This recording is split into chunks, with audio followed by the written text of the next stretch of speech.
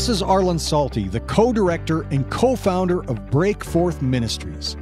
Before we jump into this episode, my wife Elsa and I warmly invite you to head over to breakforthministries.com, where you can find out about our live events, our tours to the Holy Lands, resources, and so much more. Again, that's breakforthministries.com. You'll also be able to see more information on our teachers, as well as links to their resources in case you'd like to dive in just a little bit deeper. Okay, let's get right to today's episode. This session is by Sean McDowell, and it's called Equipping Youth with a Biblical Worldview. Let me tell you a little bit about Sean. Audiences worldwide have appreciated Sean's candor and his compelling stories as he challenges youth and adults to deepen their Christian walk.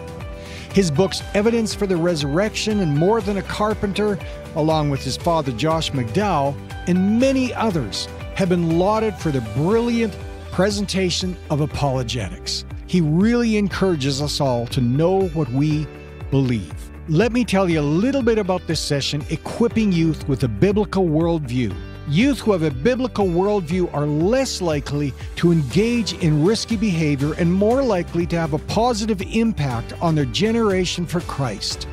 In this session, we're going to learn the nature of a biblical worldview, why it's important, and some practical steps to help young people develop a biblical worldview. Here's Sean McDowell. I want to draw your attention as we begin with a passage that has intrigued me. It's in the book of Judges. And in Judges chapter 2, it's the beginning of Judges, and it's talking about the generation of Joshua. And how the generation of Joshua, who led the people into the promised land, which had been promised to Abraham 400 years earlier, it said they settled in the land and they followed the Lord throughout their entire life. But in Judges chapter 2, verse 10, it says, all that generation was gathered to their fathers. And there arose another generation after them that did not know the Lord, nor yet the work which he had done for Israel. Then the sons of Israel did evil in the sight of the Lord. They forsook the Lord, the God of their fathers. You see what happened? Here's a generation that followed and loved the Lord. They saw his works firsthand. But then another generation rose up that did not know the Lord. And they walked away from him. And I was reading that passage, I stopped, and it caught my attention. I thought, well, what happened? Why as parents, why as teachers, why as youth pastors, why as adults did they fail to raise up a generation who knew and loved the Lord? And as a teacher and as a parent, I ask myself that every day. What can we do to raise up a generation and pass on our values to a younger generation of people coming up? Well, the reason this story is so pertinent is because studies are shown, and now with communication in Western culture, what's happening in the U.S. is happening from pastors and youth pastors I talk to on a larger scale as well, is that this in many ways mirrors the generation of young people we have growing up. We have a generation of people who know and love the Lord, and there's another generation raising up who is affected profoundly by our secular culture and are falling and walking away from their Lord. In fact, I've chronicled tons of studies on this. And the best I can show that I've come to the conclusion is that between 58 and 88% of young people, when they're seniors in high school, and this is from North America, seniors in high school who follow the Lord, by the time they've been in the university, will have walked away from their faith. Isn't that sad? And the question is why?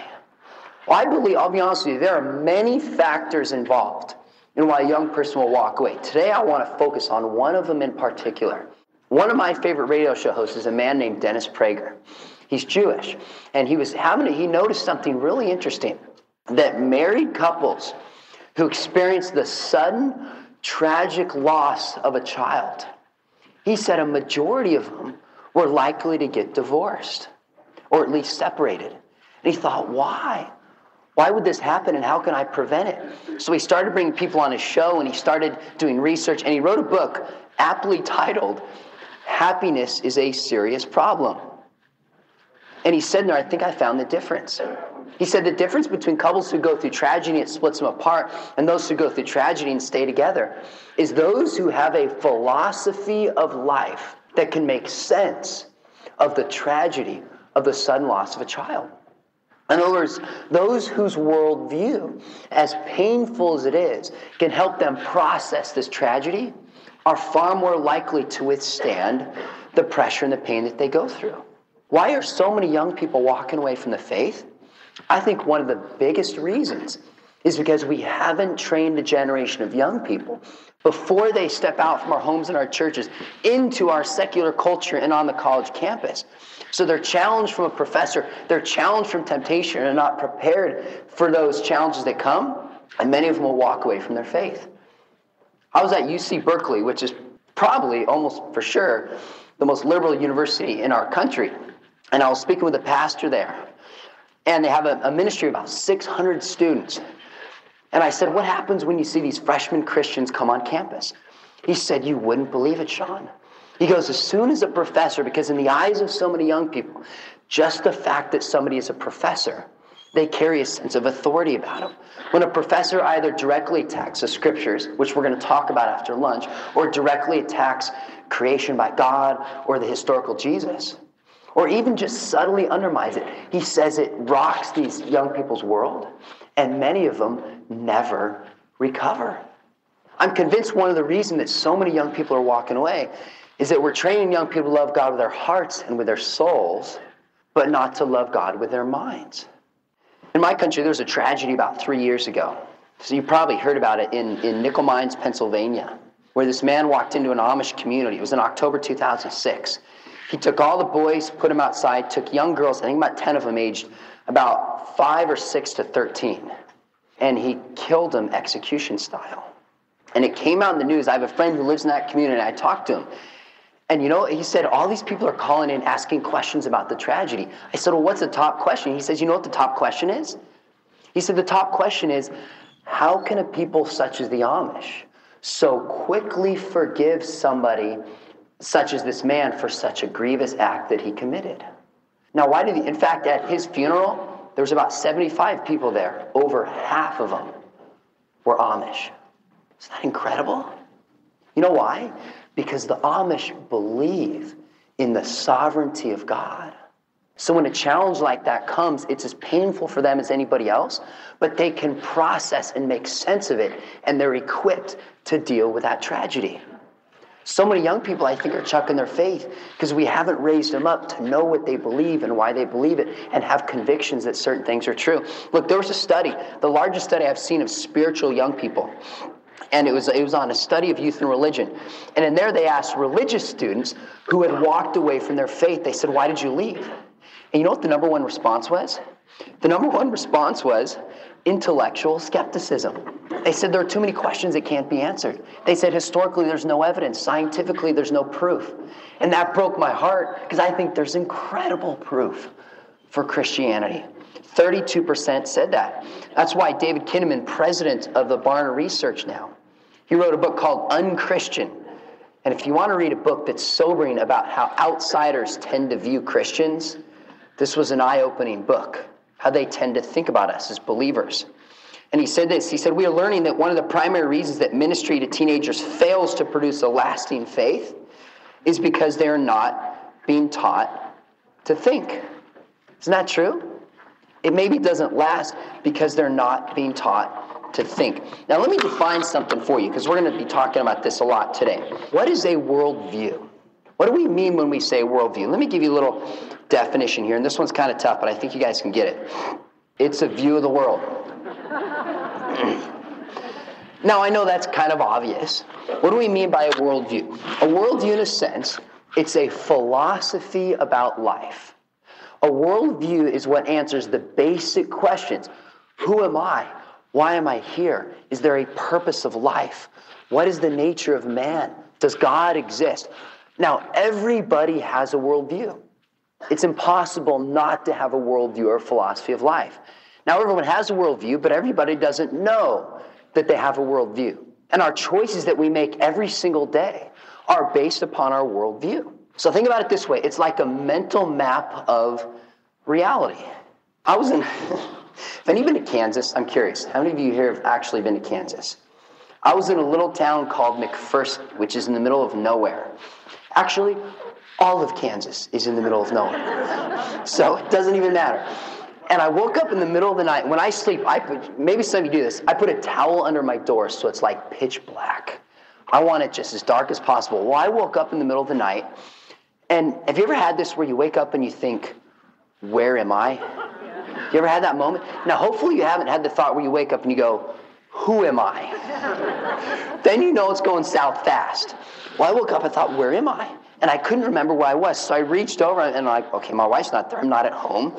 I got up and it was so dark I couldn't see. So I was tracing around the sides of the whole hotel room, knocked over a lamp and broke it.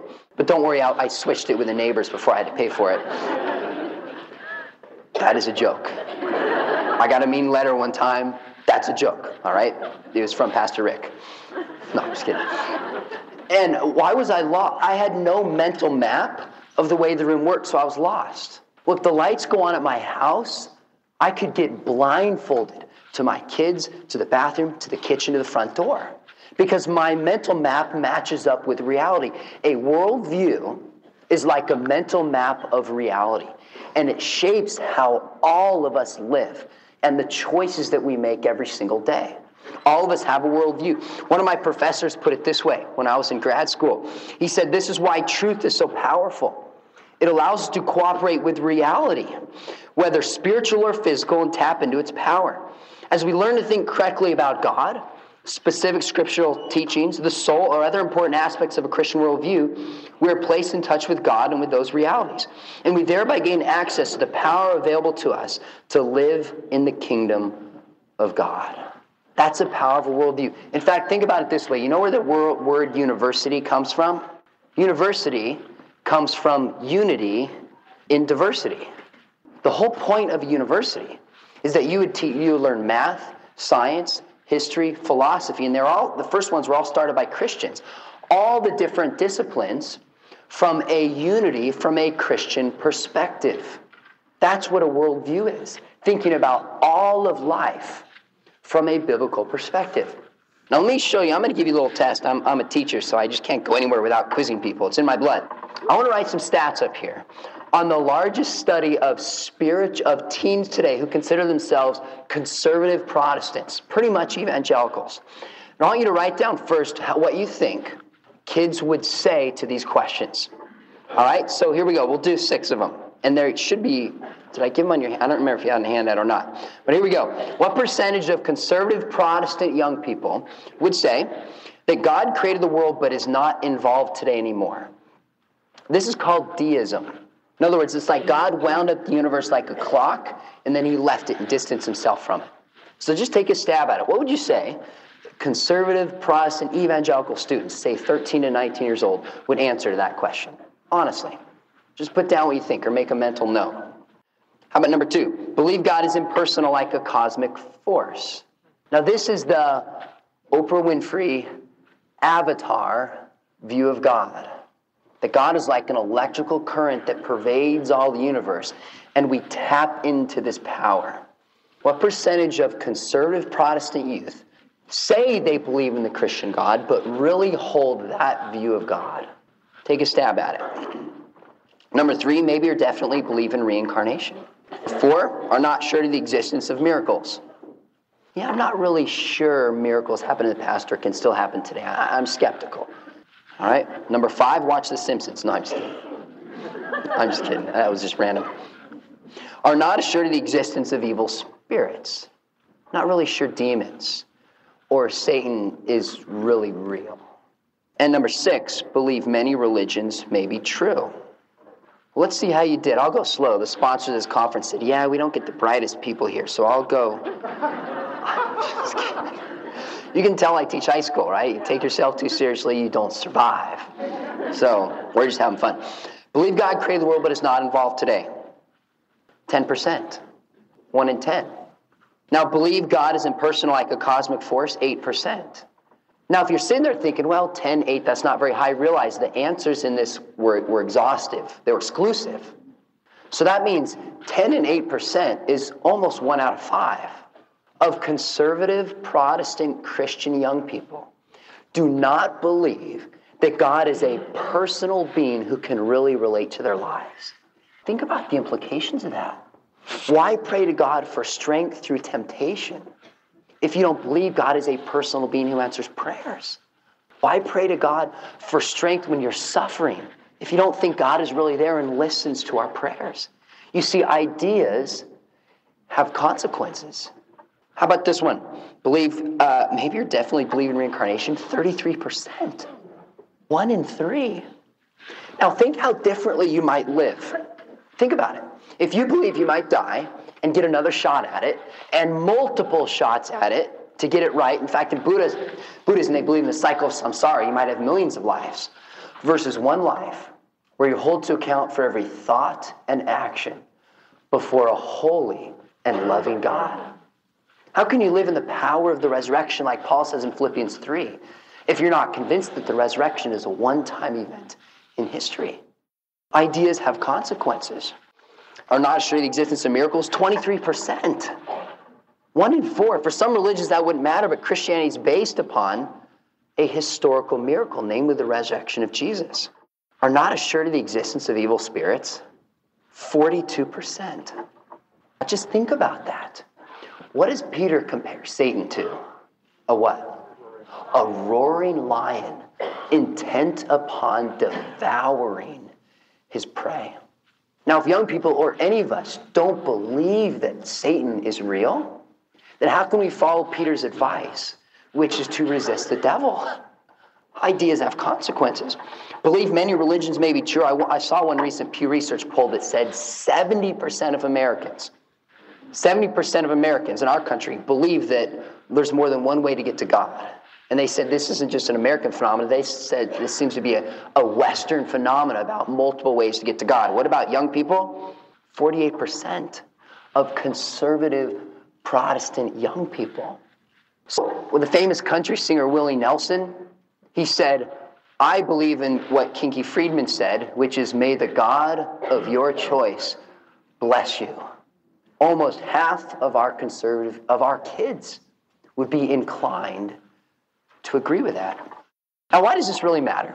Why do we take a minute to really examine the beliefs of young people? Who cares? Why don't we just teach them to love God with their hearts and be passionate about Jesus? You know why it matters? Because studies show that people who call themselves born-again Christians, statistically speaking, live no differently than those who do not. Those who say, I'm a born-again Christian, whether cheating on their taxes, cheating on their spouse, harming somebody, lying, looking at pornography on the internet, whatever, they live no differently than those who say they do not. But you know what's interesting? Is there's a segment of born-again Christians who live differently. And you know who it is? It's the born-again Christians with a biblical worldview. See how powerful that is? That if we want to change in some ways people in the church actually live, it's helping them to see all of reality from a biblical perspective. That's the power of ideas and the power of Christianity. David Kinnaman, he said this. He said, people who have a biblical worldview are much more likely to act like Jesus because they see such things as people and crises differently than most people do. It's a danger. If we don't consciously train young people to see the world biblically, they will unconsciously accept the ideas of our culture. If we don't consciously train young people, starting early, to see the world and everything in it biblically, they will unconsciously accept the ideas of the world and the culture that we live in. Paul puts it this way in 2 Corinthians 10. He says, for though we live in the world, we do not wage war as the world does. The weapons we fight with are not weapons of the world. In other words, there shouldn't be a Christian militia. On the contrary, they have divine power to demolish strongholds. We demolish arguments and every pretension that sets itself up against the knowledge of God. So yes, as Christians, all of our job is to love people, of course. But Jesus came in grace and he came in truth. And that part of our job, especially with young people, is to destroy the false ideas about happiness, about God, about the meaning of life that sidetrack them and stand in the way of the knowledge of God. That's part of our job, I firmly believe, in our Christian culture. In fact, I would put it this way. I would say our job is to train young people to know that they know truth. Myself included, is to train young people to know that they know truth. Now you might be thinking, Sean, why are you getting all philosophical on me? Isn't it enough to know truth? Absolutely not. The huge difference between knowing truth and knowing that we know truth. See, think about it. I give a test to my students. I'll take students A and B, 2 students. One student will come in and will know the answer, but didn't study, so she doesn't know that she knows the answer and has a good chance of guessing wrong. And then another student comes in who knows the answer but studies and has the confidence that she knows the truth. She's far more likely to get it right. See, as Christians, it's not enough just to know the truth, because I believe that courage and I believe that Christianity comes not only when we know the truth, but we know that we know it's true. You see the difference? I believe our churches are filled with people who know the truth. But how many of them do you think really know that they know the truth and can fulfill what Peter said? He said, sanctify Christ as Lord in your heart. Always be prepared to give an answer or a reason for the hope that is within. Many of us can do that. Now here's the problem, and here's the challenge. We live in a culture, and I mean we, secular culture, both countries is pervaded by this in the same way. We live in a culture that says, when it comes to religion and it comes to morality, there's no such thing as objective truth. Let me say this again. Christianity is a knowledge tradition. For example, I'll come back to that. Let me show you a verse.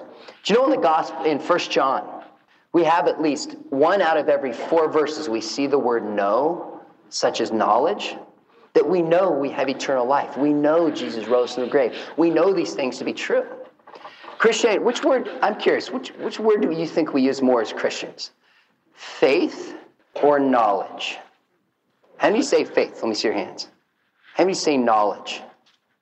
Which word shows up more in the scriptures? Not even close. Knowledge does. In other words, Christianity is not just something we believe by blind faith, which is the way it's understood in our culture. It's not just something we blindly just kind of hope to be true without any evidence. It's actually something we know to be true. I know that 2 + 2 = 4. I know that in my country, George Washington was the first president. And I know that Jesus rose from the dead. Christianity is a knowledge tradition. In 1 John, 1 in every 4 verses, we see the word know or knowledge or a derivative such as know. So Christianity is not just a faith tradition, it's something we know to be true. But in our secular culture, the problem is that things of religion and things of morality are considered subjective things we believe in, but not things that we can know. Does that make sense? Let me say that again. Christianity is a knowledge tradition. We know certain things about God and the scriptures to be true. We know these things. But we live in a culture that says, when it comes to religion, it comes to morality, there's no such thing as knowledge. There's just solely blind faith. So let me illustrate a couple examples for you. I do this with my students. Feel free to steal this if you want to. I took a huge jar of Starburst, which is one of my favorite candies, and I passed it around with my students, my high school students in a Christian school. And first I said, if you can guess how many Starbursts are in this, I'll give you extra credit. You know what's amazing? Here's a little help for teachers. I learned that if you assign something and it's regular work, like half the students will do it, but if it's extra credit, they all do it. So this year, all I've assigned is extra credit. And the freshmen haven't even picked up on it yet. Hence, that's why they're freshmen. I said, if you can tell me how many Starbursts are in this, then I will give you extra credit. So I passed around. Students are guessing 180, 221, 175. At the end, I stopped and I said, now, can we all agree before I tell you how many are in the jar, that there is a right answer, an objective right answer, and a wrong answer? And they said, of course. I told them the right answer, none of them got it right. Then I passed the jar around again. I said, I want you to pull out the right flavor. Pull out your favorite flavor. So they pulled it out, and they're all, you mean high school seniors are getting giddy. They're like, ooh, we're eating candy in class, right? Isn't that kind of funny? It's like story time. My high school seniors actually want me to have story time with them. Like they did in kindergarten. It's beyond me. So I told them to pick out their flavor. And then I said, I got a question for you. Can anybody tell me the right flavor? What's the correct flavor? And they looked at me like some of you are looking at me right now going, that's an odd question. Is there an objective right flavor of Starburst?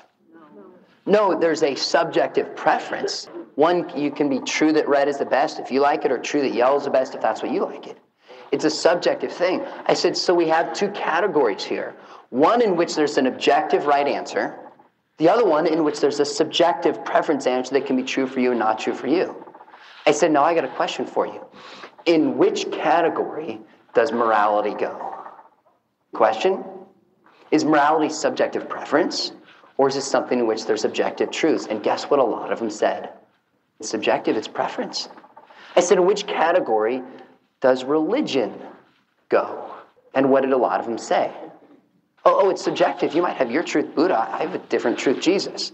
As if picking a religion or moral truths are subjective, like picking ice cream flavor or a Starburst flavor.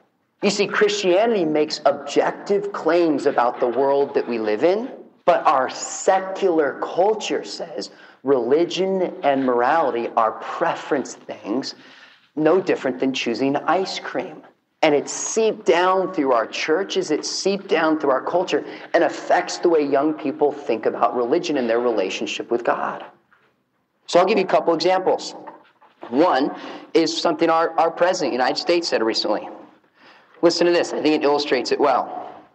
He said, I'm a Christian, and I believe in parents being able to provide children with religious instruction without interference from the state. But I also believe our schools are there to teach worldly knowledge and science. Can you notice a little distinction there? He says parents have the right to teach religion in the privacy of their home, but when it comes to public institutions, we're to teach worldly knowledge and science. So you see what faith is? Faith is privatized. It's personal. It's kept out of what we think is really true in the world in which we interact. And then he followed up and he said this. He said, I believe in evolution, and I believe there's a difference between science and faith. That doesn't make faith any less important than science. Do you think he really believes that? It just means they're two different things. So you see the worldview behind this? Oh, faith is important in the privacy of your home and with your kids. But when it comes to the public arena, what we really think is true, what we think is objective, what is noble that we can debate about, religion and morality are kept on the sidelines. So you see what happens?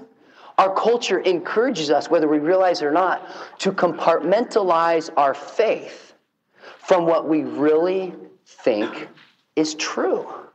It's compartmentalized into the privacy of my home, the privacy of my spiritual life, and the privacy of my personal relationship with Jesus, but it's not something we think is objectively true in the world that we live in. So I've seen studies, massive studies that ask this question. They'll ask young people and college students, and this is actually, they dealt internationally in this survey. They asked them the question, how important is faith to you? And this study said 67% said that faith is very or extremely important in their lives. Now, when people first see that, their response is, wow, this generation, faith is very important and it's central to them. But you guys know something obvious about statistics, which is what? You can get a very different response based upon how you ask the question. So in this study, they asked, one was at Harvard, they asked students all over. Instead of, when they first ask them how important is religion, they get a high percentage.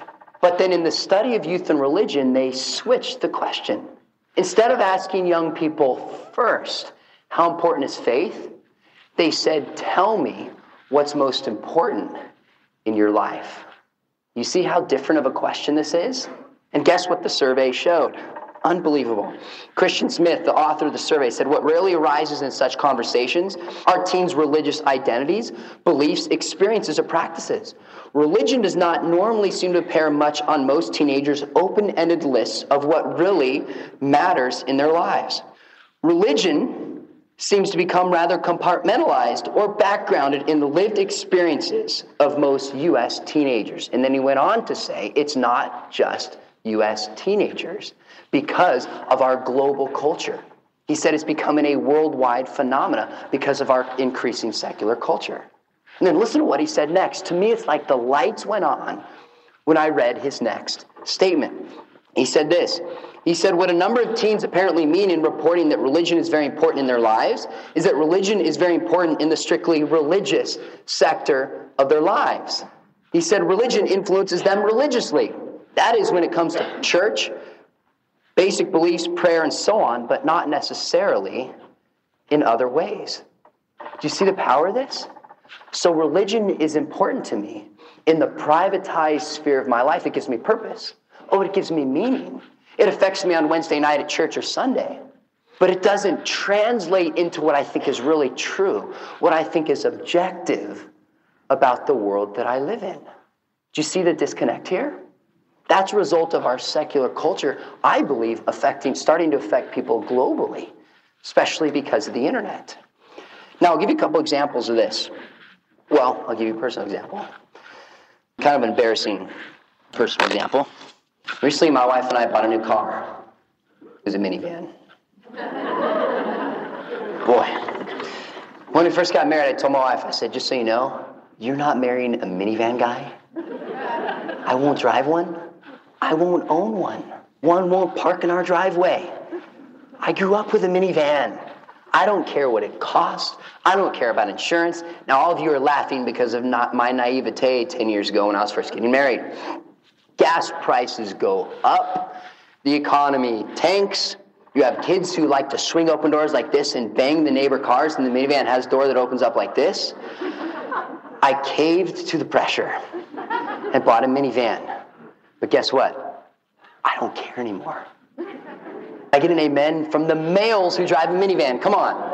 All right, good. I'm in good company. Well, I went to my students the next day, and I asked them this question.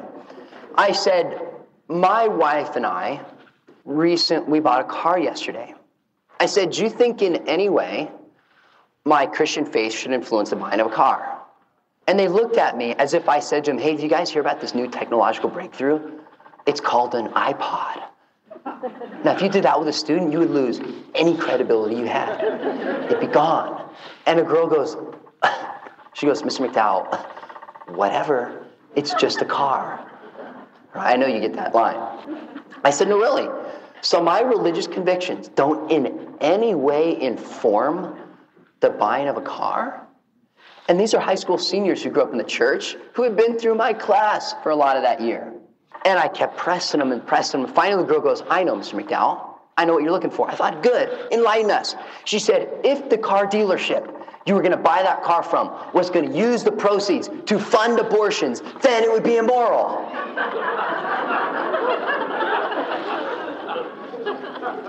Now, technically, is she right?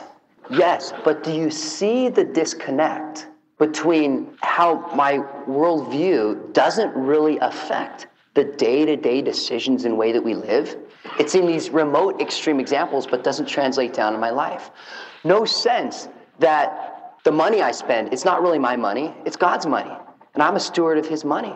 No sense, like Paul says, we're ambassadors of Christ. And whatever car I drive will send a message, whether I want it to or not. Look, this week I did actually buy a new car on top of that, and there was this slick Mercedes that was so nice, and it was cheap. And personally, I don't care if someone else says, personally, I couldn't drive it because of the message it would send. That was just a personal conviction of mine. It will send a message to people. No sense that this car salesman, as sleazy as he might be, no offense to your car salesman, I usually pick on lawyers. In fact, you know when you speak, you're supposed to start off with kind of jokes to connect with the audience. I shared this story yesterday if you were in my other seminar. You're supposed to connect and tell jokes. So I was picking on lawyers, comparing lawyers to jerks. And this guy sitting in the front was getting fuming mad. He was ticked. I could tell it. When I was done, I walked down the stairs. He came right up to me. He goes, I'm offended at what you said. I said, what did I say that offended you? He said, I can't believe you compare lawyers to jerks. I said, well, what are you, a lawyer? He goes, no, I'm a jerk.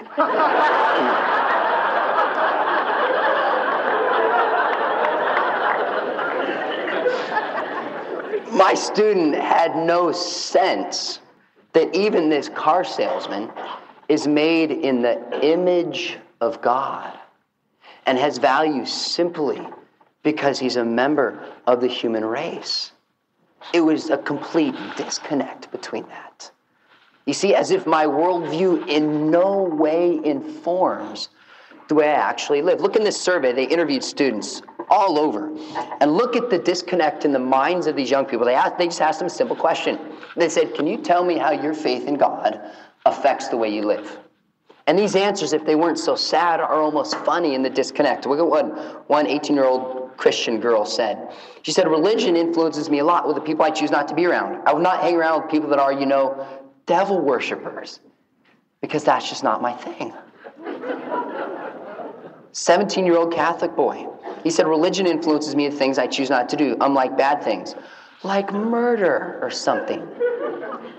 Do you see the disconnect? Oh yeah, religion is important in this privatized sphere in my life, but it's not something I think is objective, not something I think is true. Look, if religion is all about something in my privatized life that makes me happy, then kids will give it up for the next thing that comes around that makes them more happy.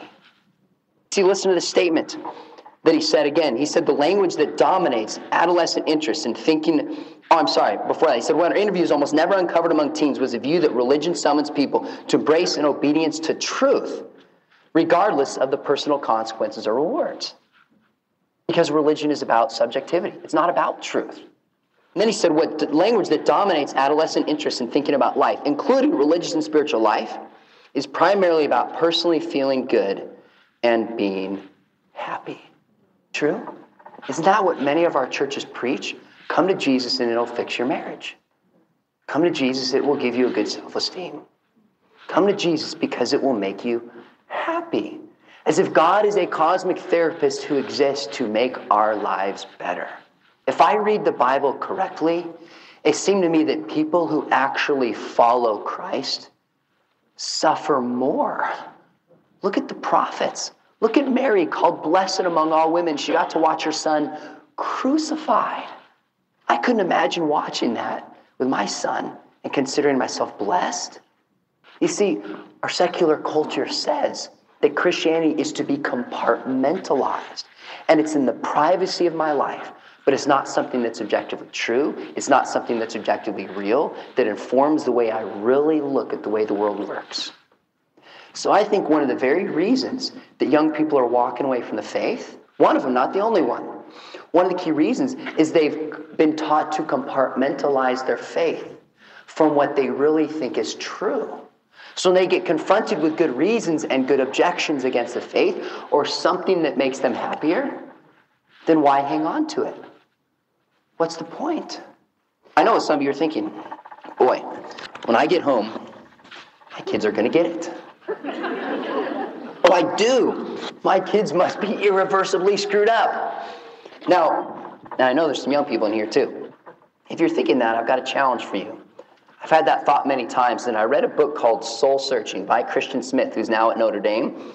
At the very end, he said, before you blame young people for their behavior and their beliefs, he said, take an honest look in the mirror. He said, where do you think they get these ideas? We can blame our secular culture and the educational system and our politicians and the movies until we're blue in the face. But the bottom line is, all studies show that I've ever seen that the prime influence on a young person are the parents. And that's why Scripture always, over and over again, says the responsibility lies within the parents. Now look, it doesn't mean we can control our kids. I've seen phenomenal parents and the kids choose to walk away. We can't control them. But there are things I think we can do to help young people and give them the best fighting chance to follow our Lord and Savior that we love so much. Let me give you 3 quick principles. And then this afternoon, we're going to look at 2 particular worldview issues that I think will help you to make sense and see how some of the issues we look at are objectively true. And first place to start is simply with something Nancy Pearcey said in her book, Total Truth. She said, we must begin by being utterly convinced that there is a biblical perspective on everything, not just spiritual matters. In other words, if we want to train young people in a biblical worldview, it begins with us. I think we can only pass on to the next generation what we have first learned and the depth that we have gone to in our own spiritual lives. We got to ask ourselves some honest questions, and I do this with myself all the time. Do I compartmentalize the way I live? Do I compartmentalize the way I believe about the world? And am I setting up my kids to do the same thing? There's a biblical perspective on everything. Do you really believe that? Do you believe there's a biblical perspective on everything? It begins by looking at ourselves. It actually says in Colossians 2:3, one of my favorite verses, that in Christ are all the treasures of wisdom and knowledge. In Christ are all, not some, all the treasures of wisdom and knowledge. I'll give you an example. Biblically, what is a human being? A human being is a body and soul. We are a body and soul. That's what the Bible teaches. Jesus talks about, don't fear somebody who can kill the body, but fear, and he's talking about God who can send one's soul eternally to hell. We are body and soul. Now, in our deeply secular culture, what is a human being primarily viewed as? Just a body. You're just like a physical machine. That's why things like depression, what's the most common solution to depression? Simply a physical drug. If you're simply a physical thing, then the solution is physical. Look, if my car won't start in the morning, I don't sit there and I go, okay, I'm sorry for kicking you. Take a deep breath. Let's try to start you again. It's a purely physical thing. It requires a physical solution. But a human being is body and soul. So sometimes things like depression can be driven on by chemical imbalances. I have no problem believing that. Look, I have low blood sugar. If my sugar gets low, I get really cranky, and I'm not fun to be around. I'll admit it. Sometimes I'm talking to my wife. She says, have some cheese and some milk, and then we'll finish this conversation. It's true, because my body affects my soul. But on the other hand, when it comes to dealing with depression, some of the most successful therapy is called cognitive therapy, that our ideas about the world in our mind shapes our experience. So a truly healthy person will have a healthy body. You need sleep. You need to eat right. You need to exercise. You need to laugh at times. But also take care of the soul in relationships and right beliefs and in prayer, etc. So health can be seen through a biblical perspective. That's why when young people, I talked about our hooking up culture, which says what? In fact, 91% of college students recently said hooking up is popular on the college campus. And the idea of a hookup is you can just go and have sex with somebody for one night and then move on your way the next day. As if you can just give somebody your body and then move on as if it doesn't affect you. But why is it, and I ask young girls this, why is it the next morning you wake up and so often, if not always, feel lonely and hurt and abused? Because what you do with your body affects your soul. You see, think about science. We could debate the question of creation and evolution. In fact, tomorrow morning, I'm doing a session on intelligent design. And I think the case for an intelligent creator is powerful. And it's incredible enough to give you goosebumps. But there's a more basic question a lot of people don't even explore. Why is it that of all the cultures in the world, that the scientific enterprise grew up most deeply in a culture shaped by a biblical worldview? That's not an accident. Now, you take God out of the picture, what's the reigning principles in the universe? Chance, randomlessness, and purposelessness. So if you're the result of a purposeless, blind process, then how do you know you can even trust the conclusions that your brain tells you? Ever thought about that? Listen to something Charles Darwin said. He said, the horrid doubt always arises whether the conviction of man's mind, which has developed from the mind of lower animals, are of any value or at all trustworthy. Would anyone trust the conviction of a monkey's mind, if there are any convictions in such a mind? You see what he's saying? He's saying, if my theory is true, I have no basis for trusting my own conclusions that my theory is true. That's a pretty big problem. That's why atheists can be scientists. Of course they can. But they have to borrow from the Christian worldview in order to do science. Now, why does science fit within a Christian worldview? because we believe God is the Logos. It says in Isaiah, come let us reason together. And the world is orderly, and there's cause and effect, and we're made in God's image to understand the world, and we've been given a reason to study it. That's why the great scientists from Pascal and Newton and Boyle and Kepler and Copernicus either were Christians or believers in God. So science itself can't even get off the ground without a Christian worldview or one awfully like it. Do you see how this works? When we start to see the evidence for creation and think about even science from a biblical perspective, you know what I found? It's harder for young people to just compartmentalize their faith of something that just makes me feel good and gives me purpose. It's something that's actually true. And this is real. Take the issue of government. In my country, our framers came up with 3 branches of government. Why? Because you know what our country's believed? That man is not basically good. That power corrupts. So we spread power out. And I'm not saying it always works, but in principle, that's their idea. Why did communism and Marxism utterly fail? Because they have misdiagnosed the nature of man. They thought human beings were naturally good. And that all problems come from external differences in the environment. And as John Lennon's song about Imagine says, if we can just make all possessions equal, we can have a perfectly just and happy society. But the problem is, Jesus said, greed comes from the heart. It comes from within. So even the issue of government can be looked at from a biblical perspective. The place to begin is to see that there's a biblical perspective on everything.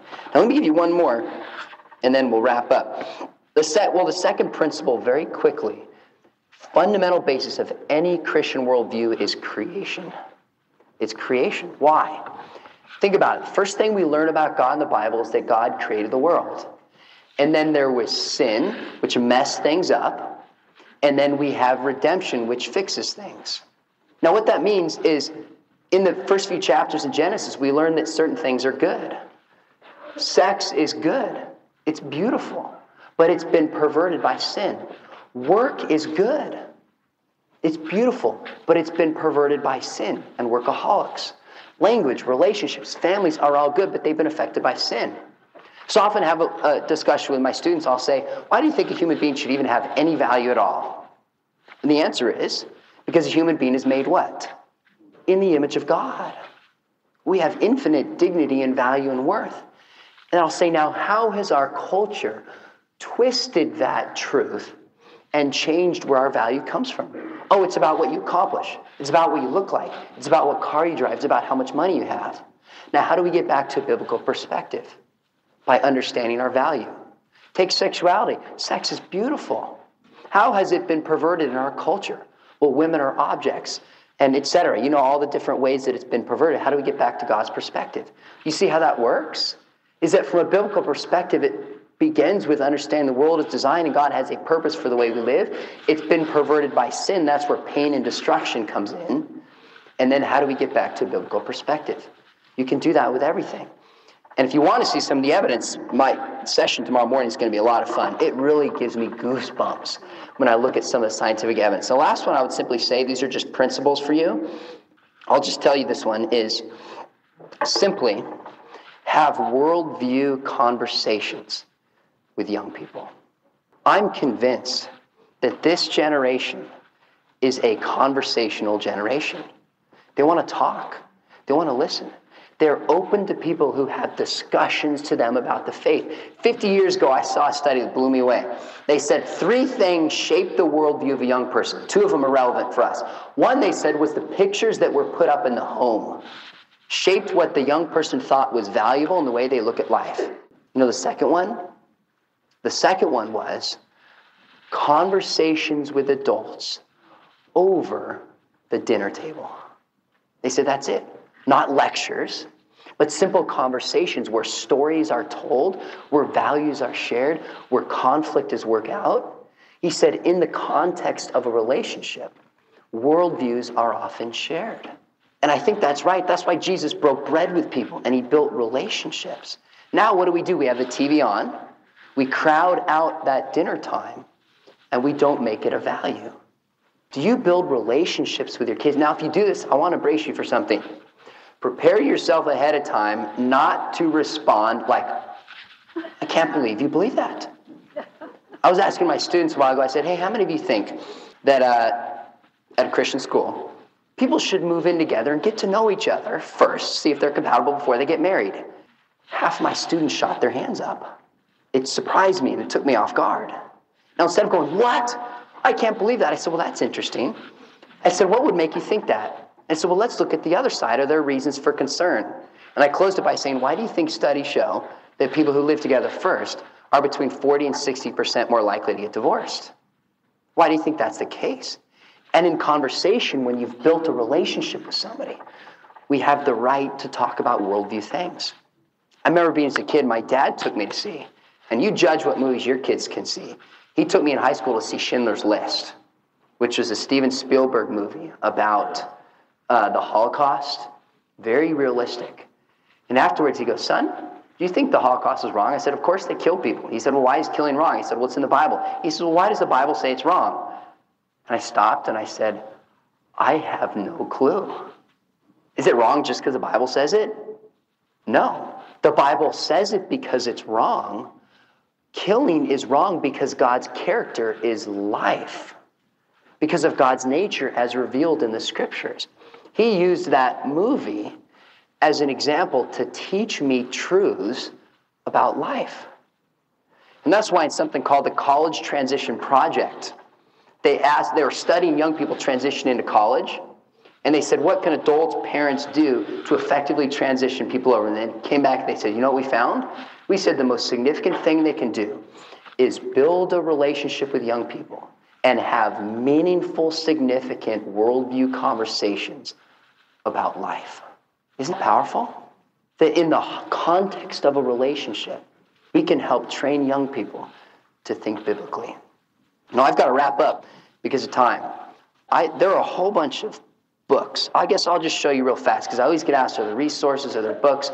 My website is seanmcdowell.org, and all my books are listed on that. And by the way, I have a recent upcoming debate with an atheist that you can actually watch live.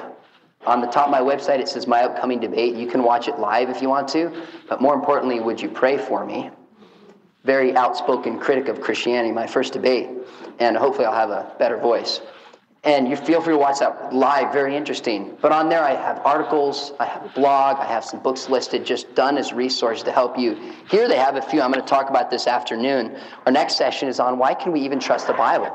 Look, the basis for the Christian worldview always stems back to the Scriptures. How do we know it's true? And I wrote a couple books with my dad. I updated his book, More Than a Carpenter, and then Evidence for the Resurrection is about the historical reliability and how we know it's true and we can trust these things. It is not just subjective. And then a book, Ethics, I wrote for young people, which was all dealing with issues like abortion, homosexuality, truth, the meaning of life, written in a way young people can get. And I've had a lot of parents actually take their kids through it together in the context of a relationship, and it just opened up a lot of things to talk about. And then a book on intelligent design I'll be talking about tomorrow, really taking some of the scientific breakthroughs and just putting them down to the non-specialist. And I'll tell you, if you haven't studied this, every Christian should know with confidence the case for God in the natural world. It's unbelievable. 3,000 years ago when David said the skies proclaim the glory of God, day by day they spew forth speech and knowledge, he actually meant it. He actually meant it. I think within the past 10 to 20 years, that verse has been shown to be demonstrably true. And then another book, more on the line of worldviews, is called Apologetics for a New Generation. How do we actually do apologetics? And how do we do worldview in our increasingly secular culture? And I think they have that over the book fair, if that helps you out. Well, thank you for bearing with me with this frog in my throat. You guys are a phenomenal audience. Hope giving you some things to think about. What time are we starting back? Can someone tell me definitively after lunch? 1:30, we're going to talk about the reliability of Scriptures, and you won't want to miss the powerful case that we can have that the Bible is really true. Thank you, Sean. What an important session that was for our youth as well as ourselves. If you'd like to learn more about Sean McDowell, his speaking events, his resources, and his podcast, please go to seanmcdowell.org. Thank you again for listening. We're adding more and more to this free online library of great sessions all the time. So remember to check back to see all the new content. Once again, Elsa and I invite you to head on over to breakforthministries.com. That's breakforthministries.com. When you're there, you'll learn about our live Breakforth events, Breakforth Holy Land tours, and so much more. And while you're there, if you feel like you'd like to help out with the cost of putting Breakforth online out to the world for free, you can choose to support the ministry there as well. But don't feel pressure. Even $5 helps us to keep expanding this free library to the world. Okay, we'll catch you again for more sessions at Breakforth Online.